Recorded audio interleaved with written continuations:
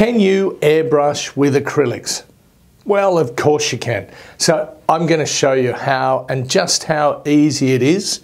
There's a whole lot of little bits and pieces to talk about, so let's get started. So we'll talk about the airbrushes themselves in a second, but the first thing we need to look at is obviously the paint we're going to put through it, or the ink. Now, if you were to just use watercolour mixed down with water, or an ink, be it an alcohol ink, or better still if you want permanency, an acrylic ink, then that's fine. Matisse inks will go straight through it, and we'll do that in a second. So I'm going to try the Matisse ink through my double action airbrush, dropping a bit of ink in there.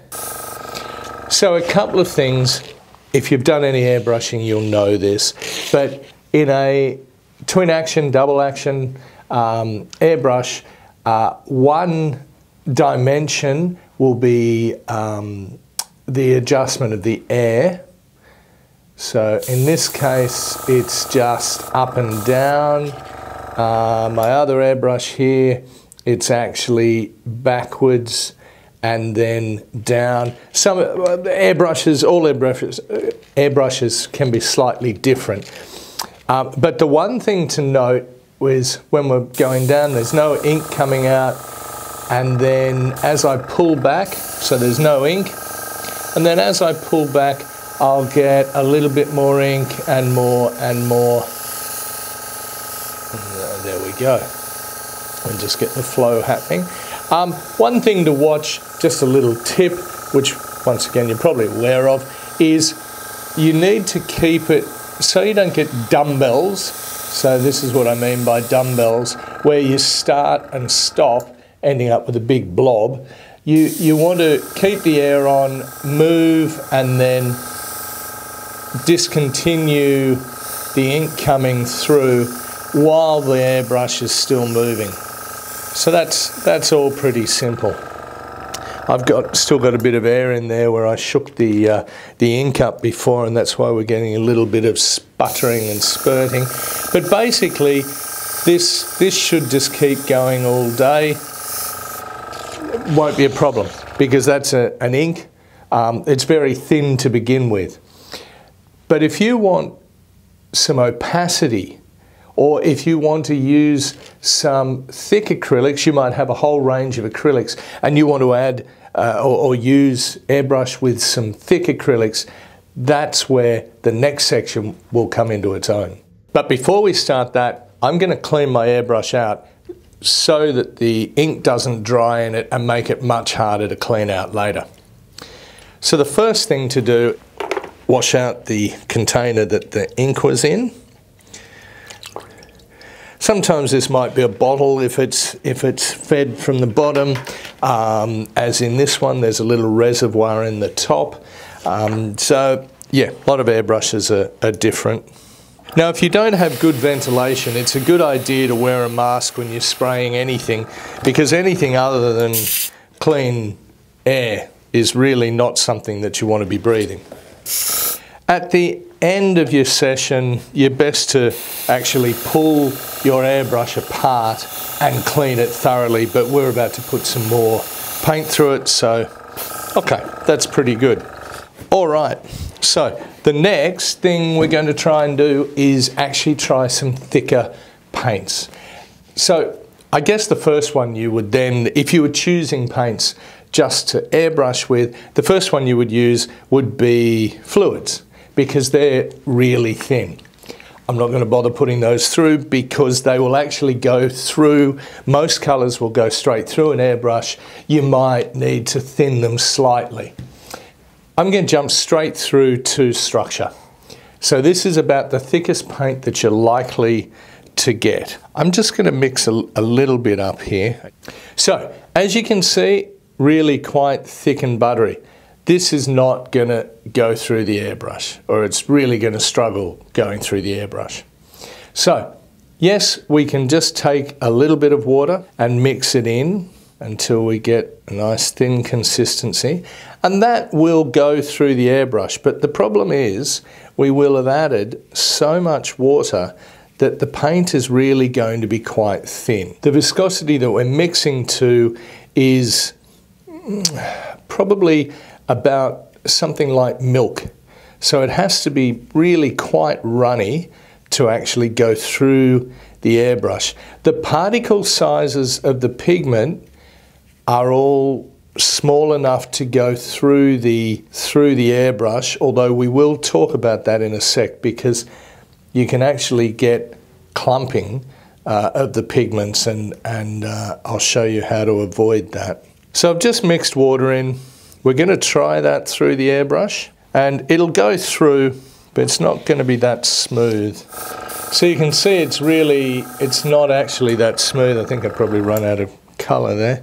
We'll just try a little bit more. And the colour's pretty washed out as well, because we've had to add so much water.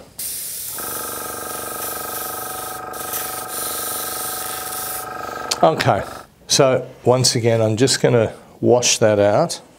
So now we've cleaned the brush again.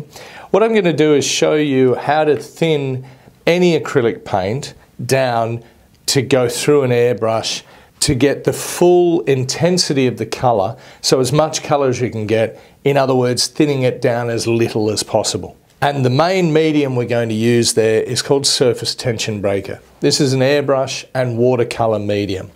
What it does is two main things. Well, one main thing.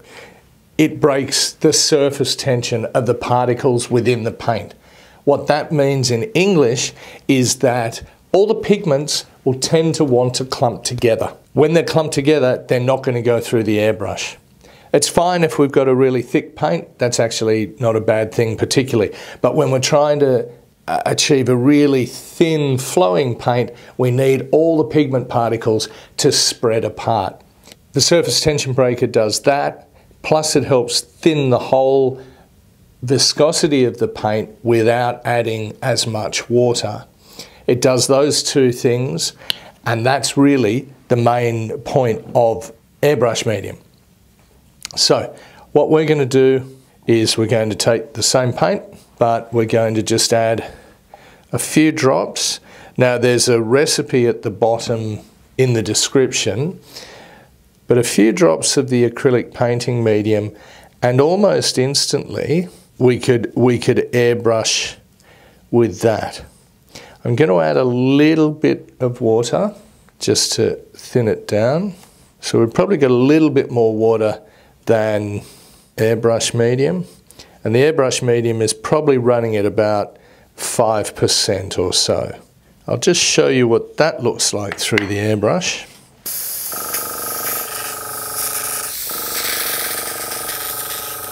So the surface tension breaker will give a much more intensity just because you're putting less water in with it than what you would if you were just mixing the paint down with water.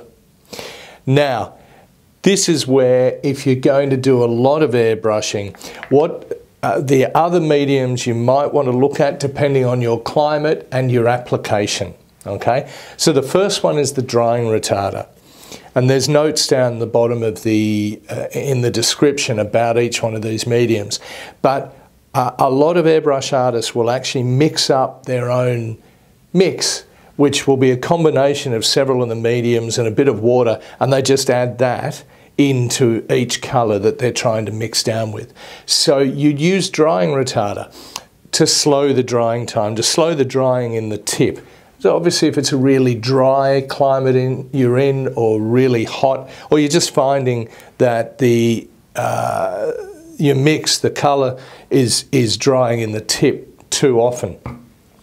The other thing, if you're doing work that needs to remain water fast, acrylics are normally wash fast or water fast.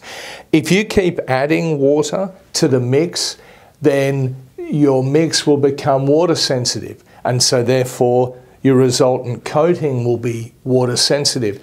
If you want to make sure that doesn't happen, acrylic painting medium is as thin as water, but it's about 40% solids of binder. This will increase the binding capacity. And last one is the matte medium.